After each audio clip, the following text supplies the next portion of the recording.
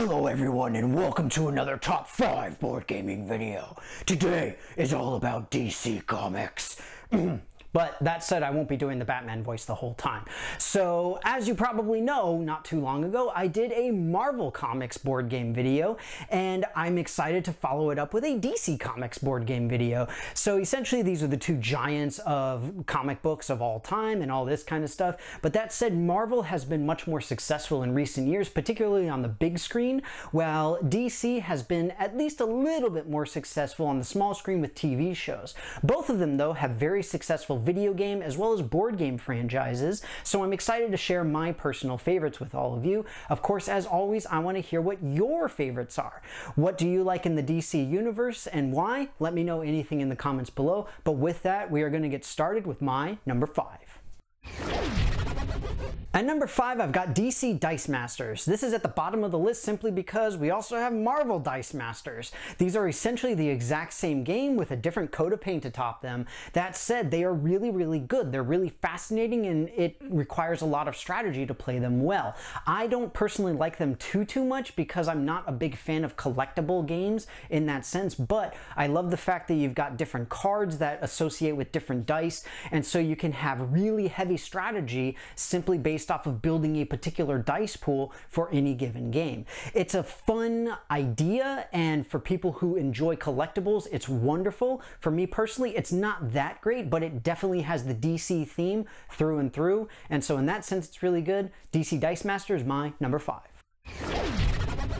At number 4, I've got Batman miniatures. So as always, we have to have some kind of miniatures running around doing whatever they have to do. In this particular case, we have a fairly standard skirmish game where you've got the good guys versus the bad guys, you've got point buy systems, terrain, all of that kind of stuff. Pretty standard stuff, but it is well executed in this particular case. It's a solid game, it's well done, and there's a bunch of miniatures that you can get to expand it. In addition, there's a second edition of the game that was recently released, so you can get it fairly readily. Batman miniatures, my number 4. At number 3, I've got Gotham City Chronicles. This is a relatively unique game in that it's an all versus one. So one player will play as a villainous team with henchmen, the main bad guy, all of that kind of stuff, and everybody else is going to play as heroes going against them. I like this conceptually because it feels more like the comic books in terms of you've got everybody against this one guy. Everyone is teaming up and you're doing sort of a Justice League type of thing. And it works really well, and it's a lot of fun, again, because you have that asymmetric gameplay between playing as the villain versus playing as one of the good guys, and all of the good guys have their own unique capabilities and things that they can do during the game. So it makes it a lot of fun and a very unique experience as well. Gotham City Chronicles, my number 3. At number 2, I've got Batman the Animated Series, Gotham Under Siege. I loved the animated series when I was a kid, and I watched it as much as I could. I was so excited to hear that this game was announced, and I was even more excited to hear that it's not only a cooperative game, but it's also a cooperative game that's pretty good. This even has a solo play mode. It has miniatures that show you Gotham City so that you can actually move through the buildings and all of that kind of thing. It's really well done. It's a lot of fun, and again, it's everybody at the table working towards a common goal, as opposed to Chronicles where it's all versus one. Both of them are good in their own ways, but I'm a little bit more privy towards the cooperative, not to mention the idea of the Batman animated series personally. Still great game overall, and you can set it up for different villains and all that kind of thing. Tons of fun, and Gotham Under Siege is my number 2. At number 1, I've got the DC Deck Builder. That's right, it is the legendary rivalry between the two deck building games of Marvel and DC.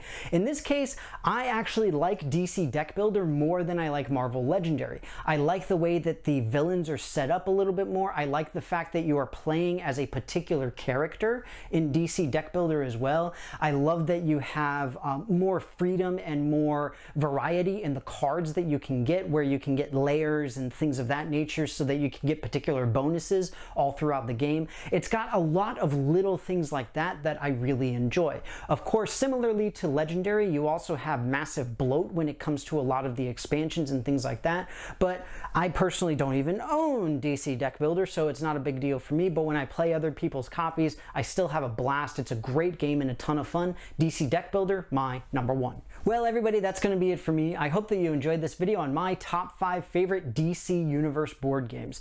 Again, just like with Marvel, there are a lot of options here, and I'm curious to hear what you guys have to say about it, because a lot of these are kind of reskinned. Obviously, a lot of them are very similar conceptually, and so I wonder what you guys think. Do you find it to be too samey? Do you find the IPs to just sort of meld together and be cash grabs or things like that? Because personally, I have a hard time discerning some of the games from one another, but I'm just curious what you all have to say. And of course, I still want to know what your personal favorites are in the category, so let me know in the comments below. As always, also, if you haven't done so already, please take a look at my various social media pages where you can interact with myself and my channel in a whole bunch of fun ways. If you are still under quarantine for COVID-19, also, please stay inside, stay safe until we're able to ride this whole thing out together. And I hope that you are all healthy and well. But with that, thank you very much for watching, and I will see you next time.